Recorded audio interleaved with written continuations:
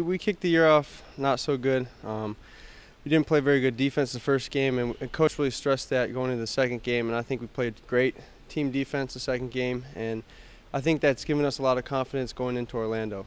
I like the direction we're headed in. I think we started off slow at first, but last game I think we kind of picked it up a little bit, and our freshmen are starting to fall into their roles and getting comfortable with the floor. So I think we're headed in the upside. They didn't play like freshmen. They played like juniors and seniors. They had great games, a couple of great blocks, offensive rebounds, assists, and everything like that, which was really good to see. Especially for freshmen, the way they played, I think they stepped up big for us. So hopefully they can keep that going for us.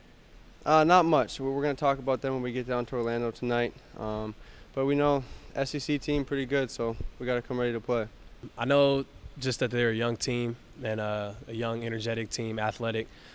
We played them last year, and they got those same group of guys coming back. So I know they kind of know us pretty well, so it'll be a good competition.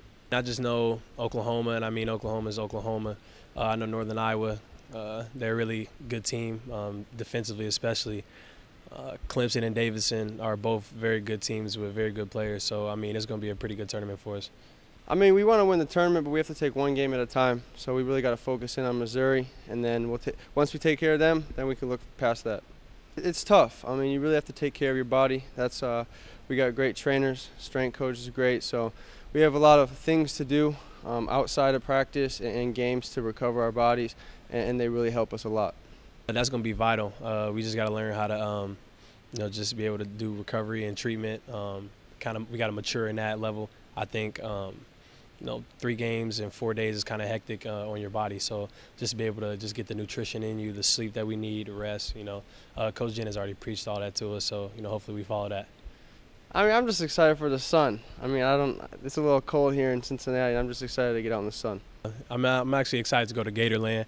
I'm actually fascinated with animals, so that's something I'm really excited for. And then as far as, with the team, just excited just to build that bond on the road.